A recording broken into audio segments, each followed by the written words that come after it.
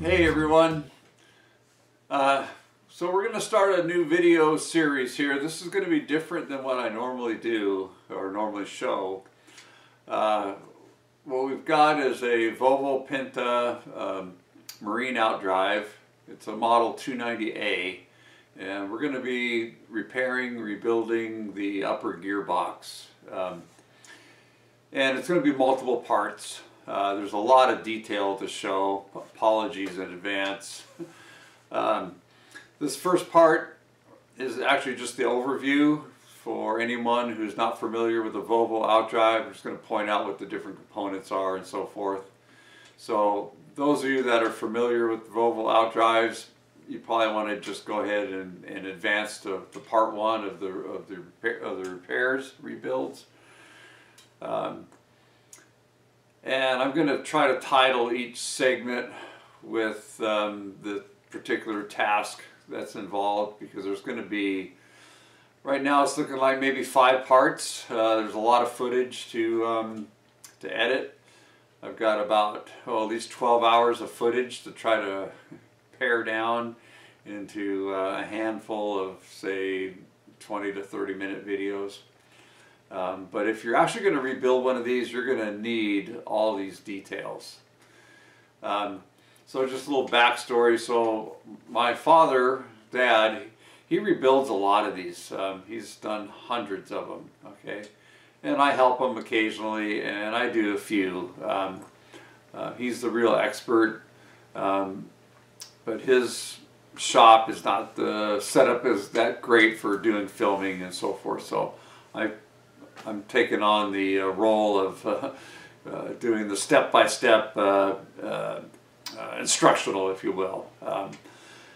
We do a bunch of these, and I'll put contact information in the description. So if you want to get a hold of Dad or I, if you got one of these you need rebuilt, we do them, you know, for a fee, of course, and you get an idea of what's involved. It's really not that complicated of a transmission, but the details in the adjustments and the shimming and the settings and so forth is the critical part. And there's a couple of weaknesses that need to be addressed in them as well. So okay, let's get into this, and probably see you at the end of the series.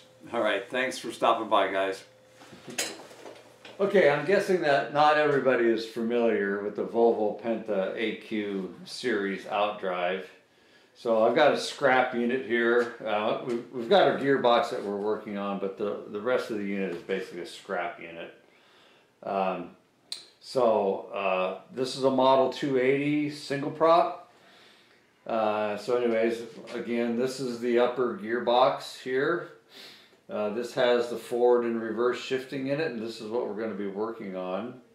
There's an intermediate housing, which is basically just a spacer and an attachment point that attaches to the stern plate and of course the boat.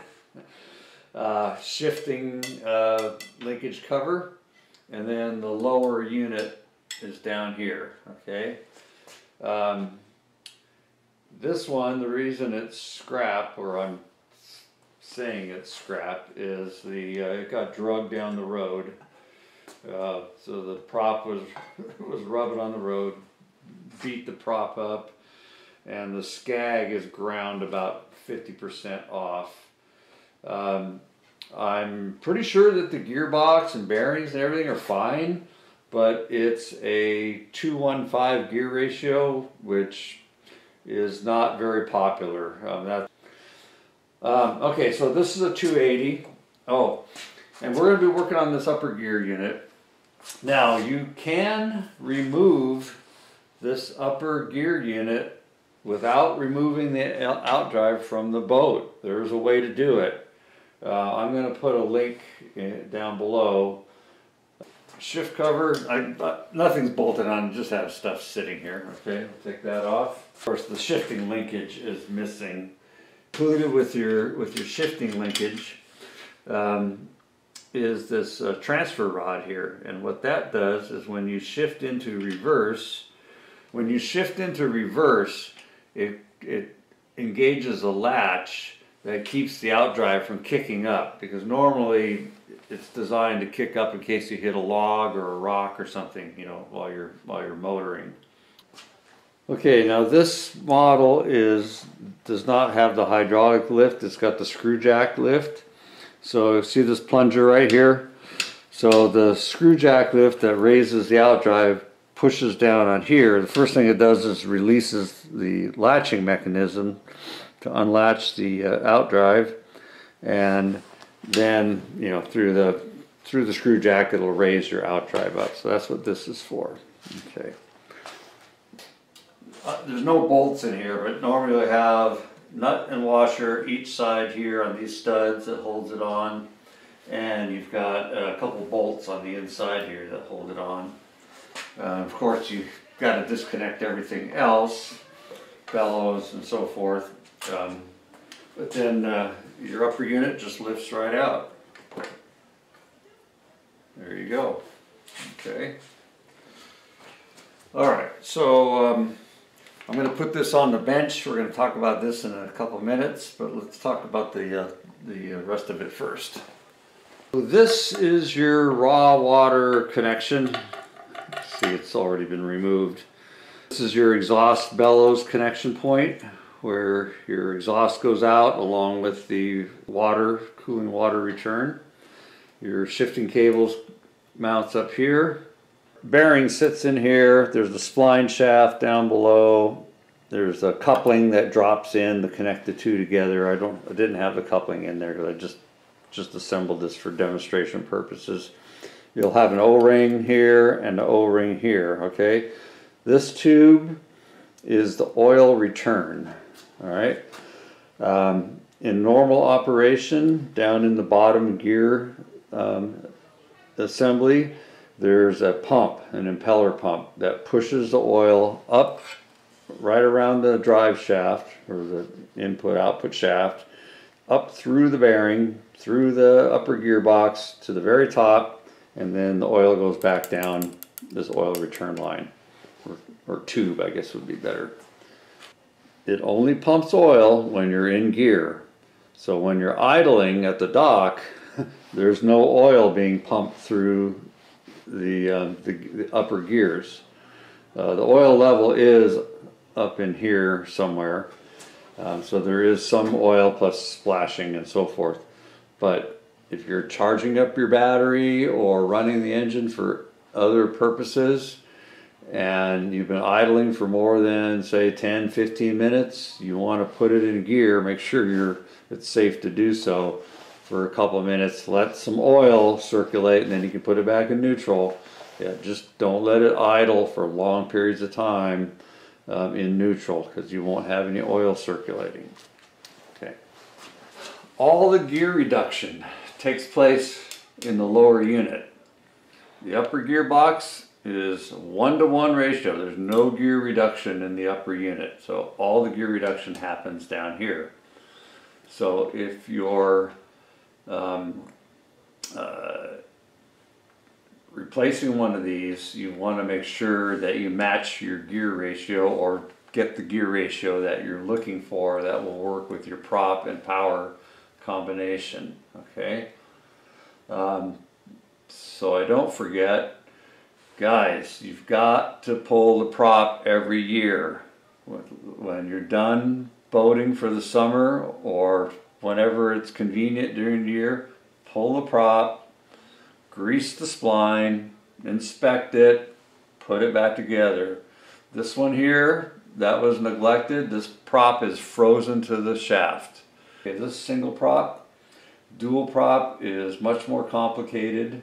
So in this unit, there is a pinion gear and a bevel gear driving the propeller shaft. Okay, in a dual prop, you've got a pinion gear and 2 bevel gears and a coaxial shaft with 2 propellers. Okay. All right. So, anyways, this video we're concentrating on the upper gearbox. So enough said about the lower end. What I'm showing here is all the models from a 250 all the way up through a 290A use this same bolt pattern and same bearing registers pocket here, and the output shaft spline all match up. The exception is when you get up to the later models, that would be like an A1 or a B1, so it'd be 290A1, 290-B1. They use a different bearing. They call it the integral bearing. I call it the big bearing model. So those are not interchangeable. So if you have one of those later models, you have to stick with the later model upper gear assembly and a later model intermediate housing for everything to match up. But if you have one of these earlier models from just a regular 290A all the way down to the 250, you can interchange the gearbox assemblies. They'll bolt right up and work. Of course, you have to get your shims right, but they are interchangeable. So if you have a 270 or 280, for example, and you want to make a stronger unit, you can put a 290A upper and it'll match up and fit and work just fine, and you'll have a stronger unit, but you have to get your shims right. Okay, so just to recap, so the lower units are pretty dang reliable, especially the low gear ratios like this one, the 215. The biggest enemy is if you get water in the lube. Make sure you follow your drain and refill intervals. I would recommend at the end of the boating season, drain the gear case. If your lube is clean and no signs of water, which would be milky color, put it back in. If it's milky at all, replace it. If it's very milky or you actually get water, you need to address that right away. Obviously, first get the water out, get some new lube in there, run it, circulate it, probably drain it again. But if you address these things as soon as there's an issue, you'll be good, or you'll be fine. If you let it go, you're going to be in big trouble. Okay. All right. So enough said about the bottom end. They're pretty solid. The upper gearboxes are maintenance item, though, that, and we're going to talk about that in a minute.